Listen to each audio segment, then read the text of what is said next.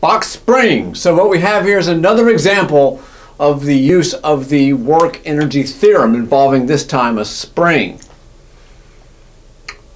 Here's the situation. We have a spring against the wall. Something about springs sticking out of walls. I don't know, but there it is. And there's a smooth surface here, meaning no friction. And we have a 1.5 kilogram block moving towards the spring at a speed of 2.2 meters per second. You know what's going to happen. The block is going to hit the spring, it's going to compress it. Some distance x. And for an instant, it's going to be still because the spring is going to push back and push the box back on out that way. No friction. Right? So the spring's going to move down and push it back out. What I want to know is what is the maximum compression of the spring, X. How far does the spring compress before it pushes the box back out? That's what we want to know. Okay. So we need to think about the block and the forces on it. Right? We're going to apply, as before, the gray one here. We're going to use work net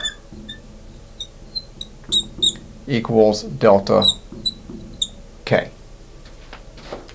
We'll do the same thing we always do, folks. We're going to look at the left-hand side, work net. We're going to calculate it. We're going to write it out. Then we're going to figure out what delta K is. We're going to write that out, and then we're going to take the two and set them equal. And we're going to be able to find X.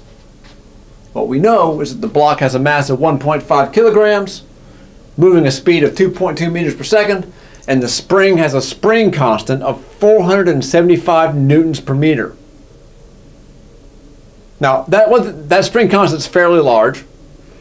It's not close to what you have in your car shock absorbers wise, but it's pretty big. And what that number means, folks, newtons per meter, what that means is if you take this spring and you compress it by a meter, you shorten it from its equilibrium length down and you compress it by a length of 1 meter. So whatever its equilibrium length is, you shorten it by 1 meter. It's going to push back with a spring force of 475 newtons. That's what 475 newtons per meter means. Okay? And this is the equilibrium position here. It's just chilling. It's just hanging out at its equilibrium position. We want to know how far it compresses before it pushes back. And we're going to use this baby right here, the work energy theorem, to do it. The same as we have done the last couple of examples in the video. So, what's the work net? Well, what are the forces acting on the block? All right. Let's think about the block. What are the forces acting on it? Well, before it hits the spring, there's only the normal force and the weight.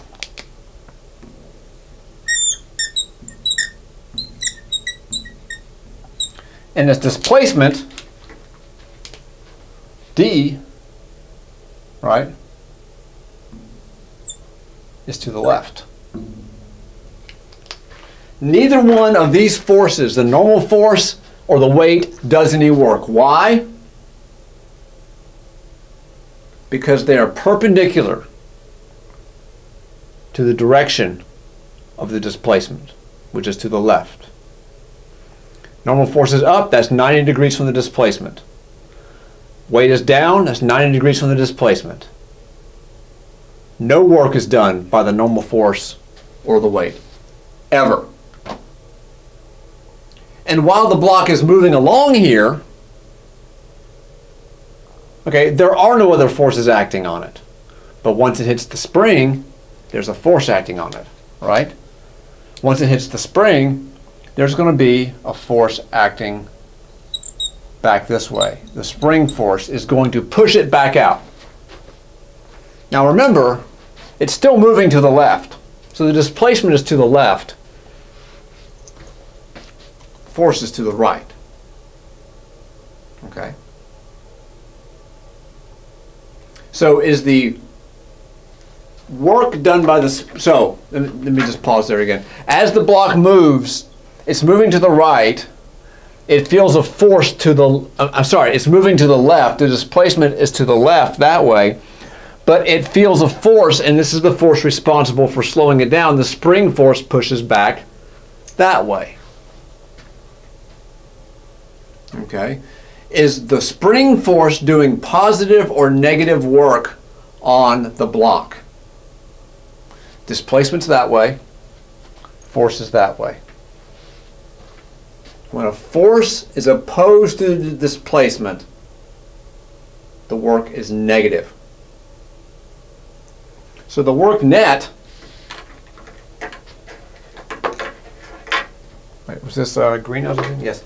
The work net is minus 1/2 kx squared, because the work done by the spring force is 1/2 kx squared, but it's negative because the force is acting on the block to the right while the displacement is to the left. Those two are 180 degrees from each other. So when the force opposes the displacement, the work done by that force is negative. So the work done by the spring force here is negative. Okay.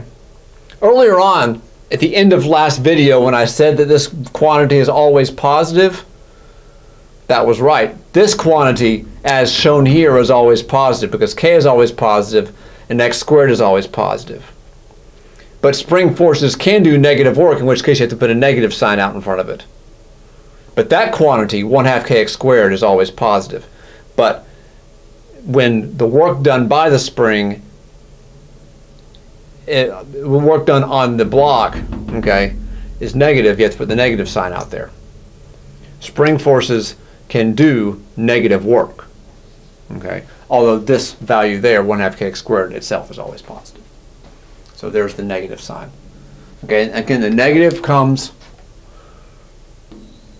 because the spring force is opposed to the displacement. Okay. Once the block turns around and moves this way, the spring force will be to the right, displacement will be to the right, and the spring will do positive work on the block. But while the block's moving one way and the spring force is pushing the other way, the spring is doing negative work. Okay, that's where the negative sign comes from. Okay, so that's the left-hand side, and it's got the thing in it that we're looking for, x. Right, what we want to know is what's the maximum compression of the spring? How far does it get compressed? Okay, so that's the left-hand side right there.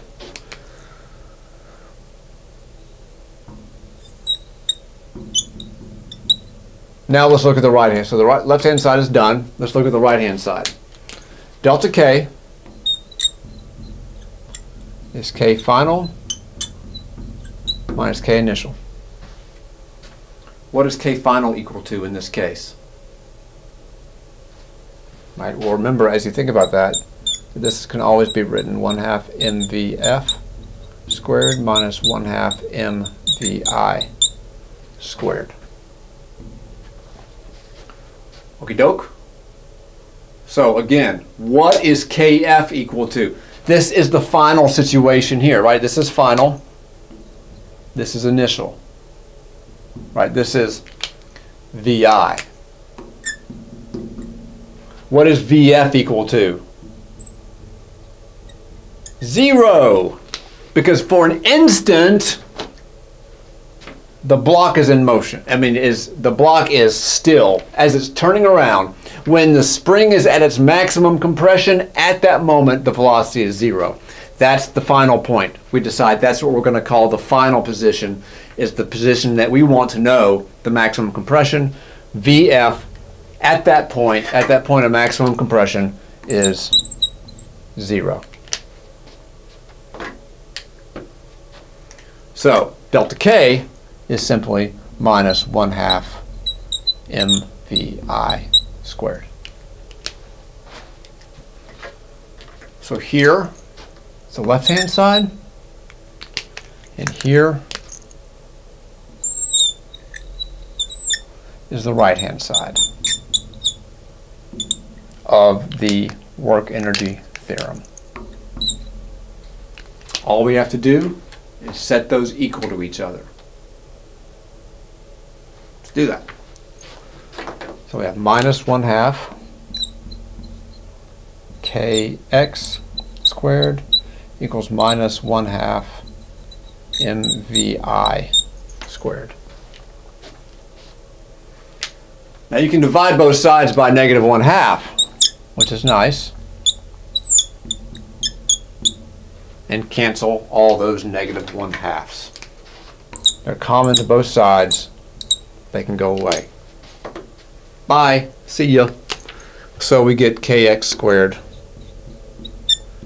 equals mvi squared. And we know everything. We know k given to us. We know m given to us. We know vi given to us. And we can solve this for x. All you have to do is divide both sides by k. Cancels the k on the left-hand side. And we get x squared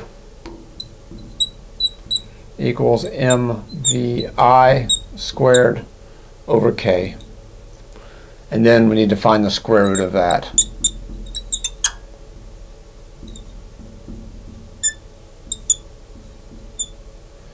When you plug in your numbers and take the square root, you get x is 12.4 centimeters. Okay, and rounding to two significant figures, because we have 1.5 and 2.2 over there, x is 12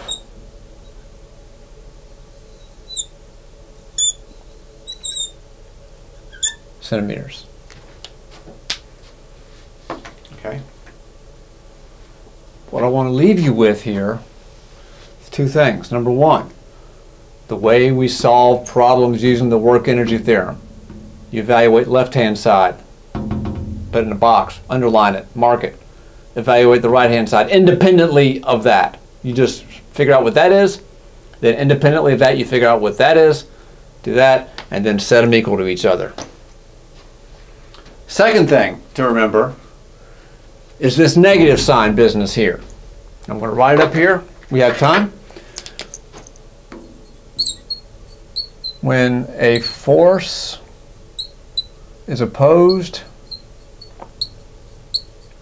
and we've seen this before in not every other example, but in a couple of the examples we've seen before about work and about the work energy theorem, this has happened. I'm just making it explicit here. When a force is opposed to the displacement, it does negative work.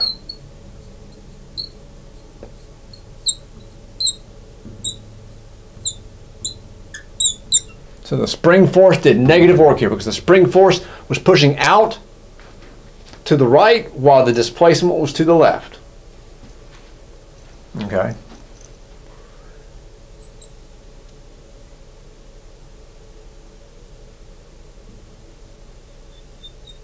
Other way around is true too. When a force is in line, is in the same direction as the displacement, it does positive work. I'm not going to write that down out of interest of time, and I got no space left anyway, but I will say it again.